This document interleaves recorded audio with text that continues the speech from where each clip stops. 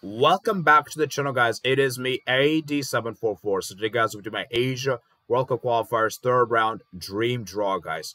So this is the we have the third round that will be starting in June 27th, guys, and I'm going to be doing my dream matchups in this video. So I want you guys to do the same in the comments below. Let me know what your dream matchups are. And yeah, so before we get on the dream draw itself, let me explain how this is going to work, how the third round works. So basically, you have 18 nations, and they're going to be split into 6 pots. Basically, you're basically 3 nations per each pot, according to the FIFA rankings.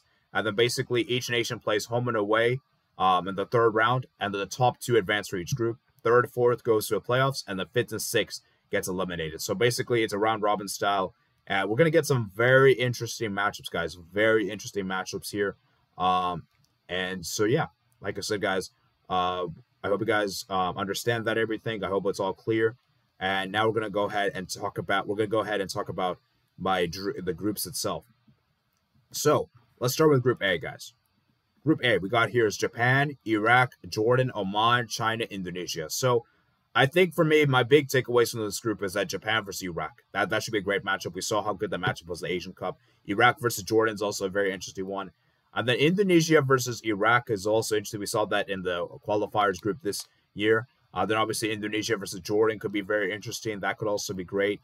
Indonesia versus Oman could be interesting. China as well. Like, I feel like this group, there's a lot of like heavyweight clashes, and that's what I like about this group is that it's going to give a competitive fight. We're going to see some nations truly battled, and I'm really interested in that second place spot because this second place spot, we're guaranteed to see a nation that we haven't seen in the World Cup in the last couple of editions. So with the World Cup being expanded, this is a great opportunity for any of these other nations to qualify, because I believe Jordan and I think Oman and Indonesia have never qualified for the World Cup. So this is a great opportunity to get a debutant here. Then even Iraq and China, even though they qualified before, they haven't qualified that often. I think it's only been 1 appearance for both nations. So yeah, it's going to be very interesting to see what happens. I like this group a lot. Moving to Group B, we got here South Korea, Australia, Uzbekistan, UAE, Palestine, North Korea. I think the big takeaways from this group is South Korea, Australia is a very interesting matchup. We saw how good that matchup was in the Asian Cup. That was a great one. And then obviously South Korea, Uzbekistan is a very interesting one. The UAE as well. That's a great matchup as well. UAE versus Uzbekistan, UAE versus Palestine. We saw that in the Asian Cup this year. North Korea, the Korea Derby. That could be very interesting. So I feel like this group, guys, is very interesting because I believe South Korea, Australia, and UAE. I believe these 3 nations have qualified. So, and also North Korea, I forgot. North Korea have qualified to the World Cup before. So the only 2 nations I haven't qualified for the World Cup for this group are Uzbekistan and Palestine. So this is a great opportunity for potentially a debutant to make the next round, potentially directly, although it could be tricky because this is a top-heavy group, guys. This is a difficult group, and I think this will be very interesting. The big matchup for me, the one I'm most interested in is the Korea Derby. That Korea Derby is going to be crazy, guys. That Korea Derby. Moving to Group C, guys, the following group we got here, guys, it is Iran, Qatar, Saudi Arabia, Bahrain, Kyrgyzstan, Kuwait. At face service value, you could say this is probably a weak group. Like, let's be real, Kyrgyzstan, Kuwait, they're not really that amazing. Bahrain is kind of like, eh.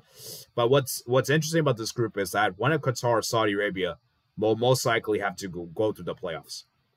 And given the fact the playoffs is only one-legged games, you don't want to go to the playoffs. You want to finish second in the group. So it's going to be very interesting. I'm curious to see how Qatar does in the qualifiers, because I want to see if Qatar is actually the real deal. Because the thing about Qatar is that they've been so good in the Asian Cups. Like, Asian Cup history-wise, they've been great, but we haven't really seen them do well in the qualifiers. We're yet to see if they're really the true deal or they're just a tournament team.